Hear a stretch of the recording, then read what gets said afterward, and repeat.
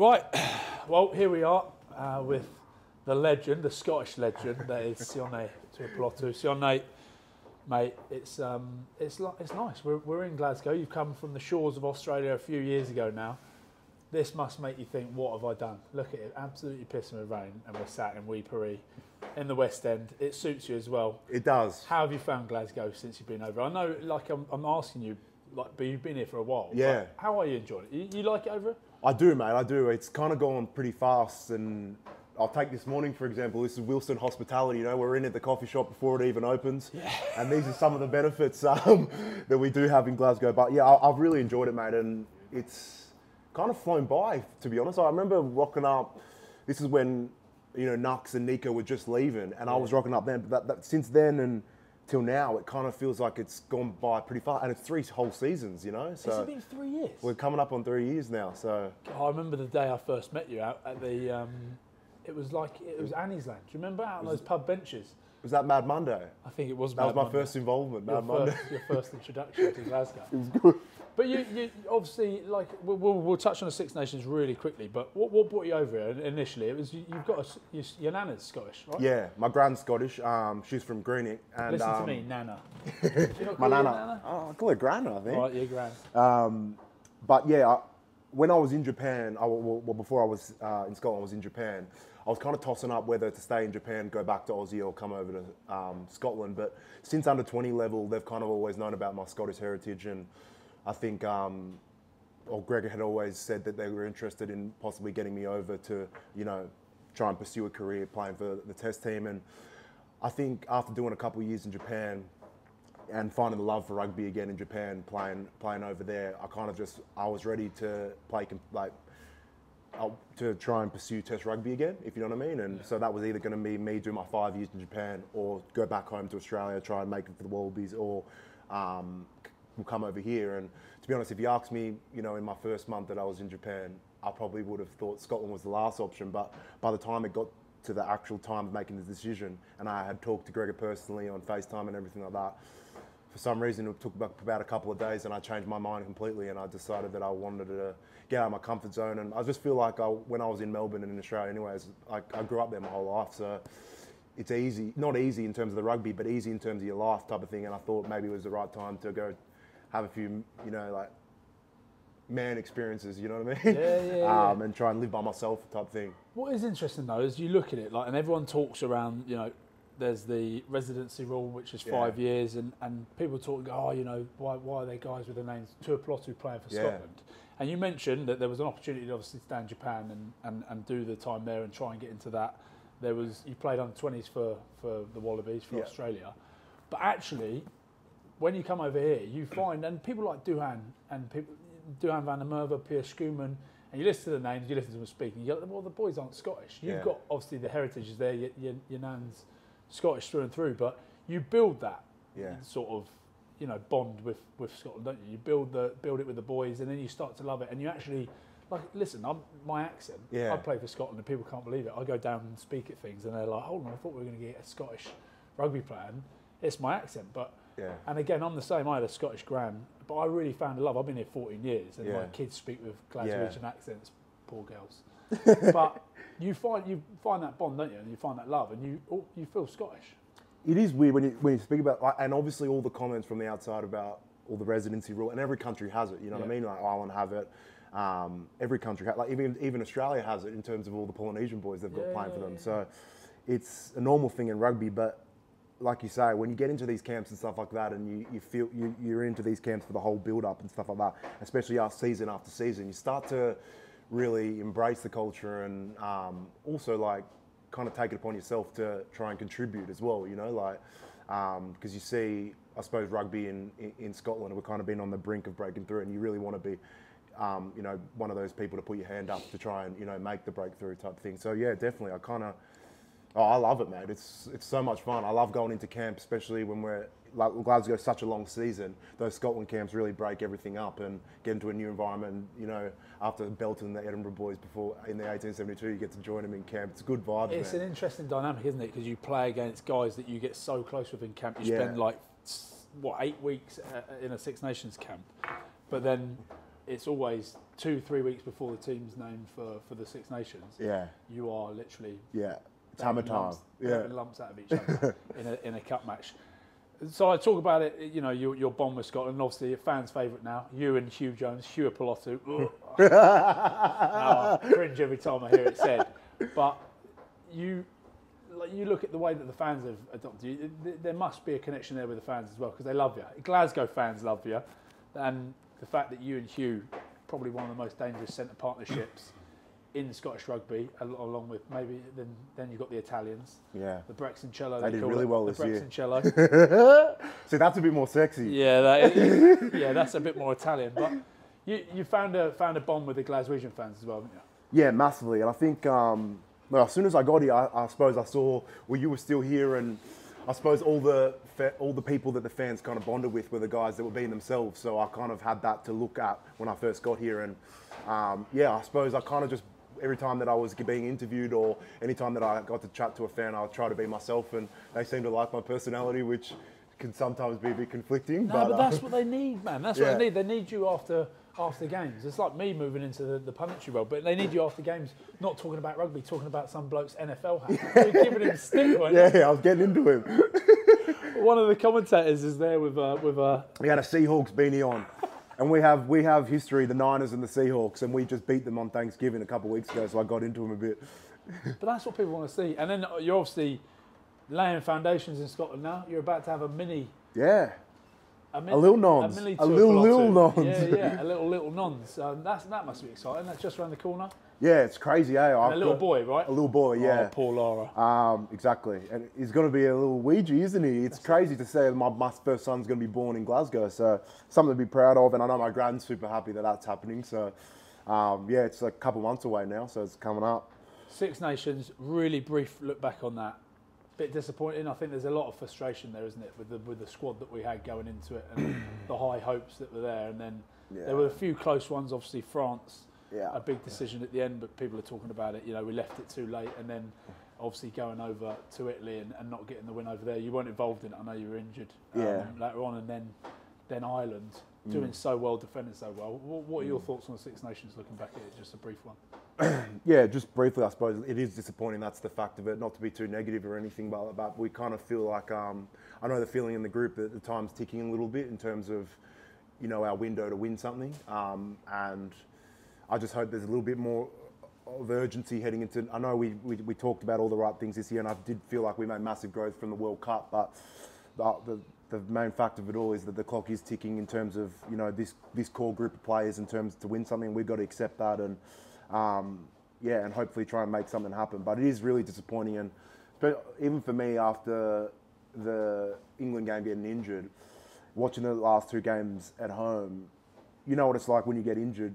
Half you like you're watching at home, and it's like, bro, it was so disappointing watching that Italy game. But you also feel for the boys as well, because you know how much work's gone into it, and then the Ireland game was actually, I was really proud watching the Ireland game, to be honest as well, because I know we haven't played that well against Ireland in the past couple of years, maybe in last year's Six Nations, but definitely not at the World Cup. And to see the boys stand up in a hostile environment, but I know they won't be happy with it. You know, we want to win at the end of the day, not just like do well. You know what I mean, or like stick it to them or whatever. It's like it's not really enough, and you don't win tournaments by just doing well, I suppose. You're injured at the moment. What have you done your knee? Yeah, I got a bung knee, the Tongan curse, the knees. Oh, that's gout. Yeah, I got that too. Yeah, but my MCL, I've only got a couple of weeks left on my rehab, so it's flown by quite fast. But I've had big nons, Sione Tuipulotu, in rehab with me. So the two Tongan boys working on their knee health. So there's big nons, isn't there, and little nons at Glasgow, and you're all known as the smaller one. I am the little nons. And yeah, everyone's talking about a Tongan MCL because Tongan MCLs are different. They're just suddenly, like, usually that's what, a 10, 12 week, but you reckon you could be back sooner? I could be back sooner, yeah, hopefully anyways. It's been everything's tracking really well, but yeah, me and Nons have been drinking a lot of kava lately. When my dad was over, my dad had us every second day in my living room just scooping up. And I don't know, obviously there's the whole myths about it being good for injuries and stuff like that, but seems to be working for me. Just for those that don't know what kava is, because the first time I ever heard of it from the Fijians, I thought it was like Prosecco. And I'm like, no, I don't think that's good for you, but it's like a root, isn't it? It's just it's a ground down root basically, and you kind of just sieve it through water, and then basically, my dad even brought over the kava bowl from back home, spent half of his suitcase allowance on a huge bowl. So he packed that in his bag, and that was good. So when I did get injured, he was there and every night we were having a kava session, so it was good. It just makes my mouth go numb. It's meant to have like an anaesthetic feeling. Yeah, it does. You, like chill out. But and I think that's why it has the thing of being an anti-inflammatory, is that it makes you feel mellow or whatever. But I'm not too sure if that has any correlation to ligaments healing or whatever. So back into Glasgow, you've obviously been there. You've been injured throughout the Six Nations, so you've been doing your rehab and stuff back there. But let's look forward to the rest of the URC before we move on to the European Cup stuff. Like Glasgow in a pretty good place, and Franco Smith's put in some good foundations there. You said, I can't believe it's been 3 seasons, but you obviously were there when Danny Wilson was there, and then Danny Wilson moved on. But Franco Smith, he's made a big change. He got rid of some of the dead wood. Yeah, he did trim some of the dead wood. Some of the names that come to mind: Brown, Wilson, Cole Forbes. I was thinking Cole Forbes, Sam Johnson. But he's made a big difference, hasn't he? Franco? No, he has. He's made a massive difference, and you were there for a season, Will, as well. It's like he, I think the way he built depth as well helped a lot, just because, mate, these seasons are they're so long that you play the same team every week, but when you get to the business end of the tournament or the season, your boys are gassed. You know what I mean? You look at all the Leinster teams, all the successful teams. I don't think Leinster put out their best side yet. You know what I mean? And it's how we're heading into the pointy end of the season. So that's what I say. He brought a lot of depth and also just passion to what he does. He's a very passionate coach, and I kind of like that in a coach, if you know what I mean. You would as well, Wills, is that play the game from a very passionate point of view. So he's emotional. He's emotional, yeah. That's one more. He's very emotional, and exposes it, and he knows how to get to boys like Big Nons, for example. Like he knows how to get him in the mode to destroy. You know, so. By winding him up and getting him angry. Yeah, but like some coaches don't know how to do that. With like they'll scream at a poly boy, and it might go the other way. Where I feel like Franco knows how to harness that energy in different players. You know what I mean? Different personalities, and bring it out. So that's what I think he's done an awesome job. And you're up there. I mean, at the time of filming this, you're up there third in the league. I think Leinster play Bulls this weekend, and you guys have got Scarlet. So good opportunity, and with the running that we've got at Glasgow, I mean, you look at it and go, we should be making top 4. So that's exciting. Like you're going to be pushing for a top 4 finish, which gives you a home quarter final in the league. Yeah, definitely. I think that's what you work for all year, to try and finish that top 4, top 2, so that you can play at home. You know what I mean, and enjoy your fans and stuff like that. Enjoy the atmosphere. But I suppose one thing that we did learn from last year is that the whole season's a kind of a grind to get a seed type of thing. And then once you get into the finals, that all means nothing anymore. You know what I mean? In terms of, and that's our one learning from last year. I think we got the 4th seed maybe, or last year, and we drew Munster at home. We ended up losing that game with, obviously, we had a red card and stuff like that. But it just shows you that all that hard work that you do to the start of the season, it's just to get you there.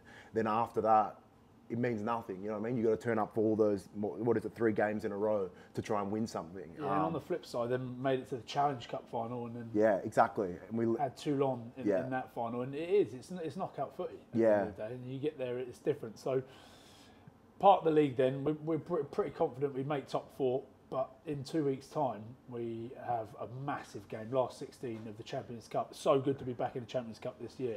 Where do you see that one going against Harlequins? Yeah, it's a massive game. I think we probably play, in comparison of a Prem team to URC team, we have really similar styles.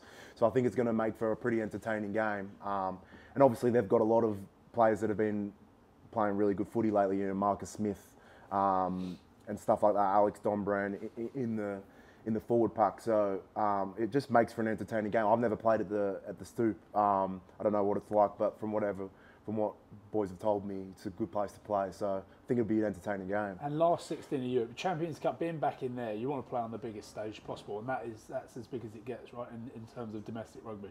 Massive, mate. And European weekends just have a little bit of a different feel to them, like club games and stuff like, in the URC are really good. You're working towards a goal, but the European, especially when you get to knockouts, it's a bit of a different feel. And I think it's such a cool competition. Like all the South African teams now coming in, and you get the mix of French rugby, South African rugby, and British rugby. You know what I mean? Like it's cool, man. Yeah, and we're hoping that push. I think there's an opportunity if we win that against Quins. There's a good chance we get a home quarter again in European. So. In terms of domestic rugby, Glasgow this season could be pushing for pretty high honours. Yeah, we've definitely put ourselves in a position to do that. Now it's just about going and doing it. So, yeah, like I said, it's like you work the same thing in Europe. You work all the round games to put yourself in a position, and then you actually got to go and do it. So that's what I think will be our main focus next week. Right. We're obviously doing this stuff with FirstPoint USA, and I've explained a few bits to you in terms of what they do. You love your American sport, don't you? You're a big NFL fan? Yeah, I love NFL, yeah. So who's your team? So I'm a Niners fan. I'm a Niners fan. So we lost in the Super Bowl. That's not the 69ers, is it? That's I got that wrong the other day when I went down. The Buffalo 69ers or some shit. And they were like, name that one. And I was like, oh, yeah, the 69ers. Like, no. Oh, yeah. How come you're such a big NFL fan? Well, to be honest with you, like I've always followed American sport, but I actually only got into it hugely and started following it massively when I moved to Glasgow, is because Jack Dempsey's a massive American sports fan, and he'll tell you himself, no one has better knowledge of the NFL history than him. So it's quite annoying. Like you'd be talking about somebody who goes, yeah, but in '87, something like that. It's just like, they were shut up, bro. But Reece Sammet going over there. What do you reckon about that? The Chiefs. They reckon the Chiefs. It looks, mate. From what I've been reading, he's getting 900 bags. It makes practice squad. So who's really laughing? Well, are you thinking about it? My knees are gone. I got the Tongan curse down here. I should have gone when I was 20. But that would interest you, though, wouldn't it? Like, I reckon it'd be amazing. I reckon it'd be even to just do the training. You know what I mean? Like they train so differently for outcome, like because they don't have to run around continuously for 80 minutes. You know what I mean? It's all short bursts. So they're such good athletes, man. When I see that, we look at our rugby players. Me and you take our top off. Mate, please don't make me do that. We put like Saquon in the middle of us. It embarrasses us, bro. But they are different games, you know. So I really hope Zamet makes it. It's a tough task ahead with all the athletes that you got to compete against. But it seems to be doing all right so far. What position would you be in the NFL? Because I'm not that clued up on it. Like usually like the offcuts usually go on the special teams and they chase kicks. So maybe one of those guys. What about Sione Tuipulotu? Where would he be? They'd find a spot for him. Man, terrifying, bro. He would. I reckon he'd go all right, wouldn't he? Terrifying. Yeah, but you got to remember, Sione over there, the American food. Everything could change. Yeah, get a bit of weight on. A bit of weight. He'd be pretty handy. And let's talk about just in terms of rugby then. And the MLR is obviously getting bigger and bigger. 2031 World Cup in America. Yeah. You've seen some big names going over there. Martin Nonu's still doing a shift over there. The likes of Matt Gitto re-signing at whatever age he is, but they're making moves in rugby in America at the moment. Yeah. Is that something that interests you at all? I definitely love to. I think what I've learned from moving over to Glasgow, playing a bit over in Japan, is that like rugby gives you so much life experience in terms of you get to live and travel, and I definitely like to use it in terms of getting over there and like living in America for a couple. I reckon that'd be such a good experience, and yeah, like you say, even the legends of the game like Matt Gitto over there, it's cool, man. And every year it seems to get bigger and bigger. And like I don't even know.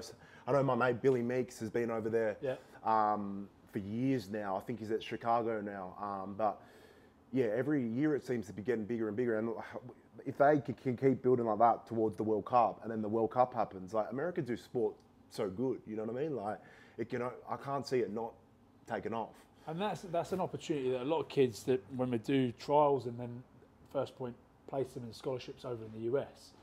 The pathway for rugby is obviously they get over there, and the fact that the MLR is growing so quickly, they then have chances to get in there and find a way. So for kids trying to get over there and do a scholarship, but also grow, in terms of a rugby player, what a great opportunity. And you've heard and known about some of the facilities over there, just next level at the college. Oh, mate, it's so funny when I've been on YouTube lately and they do like tours of like the college environments. Yeah. And then I'm going into Scotland and I'm looking around, I'm going, but it's like, even the college experience in general, well, we don't have that in Australia. I'm assuming they have university sport over here, but it's not the same. You know what I mean? Like, and I just feel like when you watch all the kids go there, they actually get to live their life between 18 and 22. You know what I mean? In terms of getting education, live that college lifestyle. Frat parties. You know what I mean? Like it looks enjoyable. I don't know. Like, is it all of a facade? But it looks like a good time to me. And I reckon it's just it's a sick experience. If that's something that you want to do, play professional rugby, there's a pathway over there to go play MLR. But also you get an education. You know what I mean? It's a win-win, and you get to also go over there and enjoy the college lifestyle. So a young Sione Tuipulotu, right, 16 years old, what would you be telling him now to work on to make it in professional rugby? For these kids that are coming along to these trials, or someone that's over there at the moment, maybe in a scholarship, they've got everything at their feet. They've literally got every sort of facility they need. Yeah. They've got the nutrition, they've got, you know, everything around it. What advice would you be giving them? Getting deep now. Yeah, you're getting real deep. Everyone's different in terms of what they always fall back on, but you'd probably be pretty similar to me, Wills, is that I thought, you know, the deeper you get into your professional rugby, I always find, or the higher up you get into professional rugby, test rugby stuff, you're always, for me anyways, I'm always trying to find the kid in myself again, if you know what I mean? Like the passion that you played with at under 14s or under 16s with, when no one was watching, when your old man was watching, you know what I mean? You want to go up, rock up and just belt kids for fun. And it was so fun, and you were so passionate about playing for I would just say to keep that passion, you know what I mean? Like from under 15s to under 16s, to just to keep enjoying the game in terms of it being a game, you know what I mean? And trying to win, and in rugby, trying to hurt other people, you know what I mean? That's what I look at it as a game, is that I always felt like after a game in reflection is when I haven't played well is when my passion hasn't been up. And all the skills and stuff like that are stuff you add on to it. But I think something that I always fall back on is like my passion and love for the game. And you'd be similar, Wills, is that I always felt like, you know, contact sport, that all the skill and stuff like that all gets evened out when you play, if your energy and passion is on that at the right level, you know what I mean? So I would just say, keep enjoying it every step of the way, and don't leave your passion in under 14s and under 15s. Bring that all the way, because it's something that translates at every level, I think. Yeah, and I saw that from you, that as soon as you came in, the way that you'd approach the games. There's so many people take it differently, and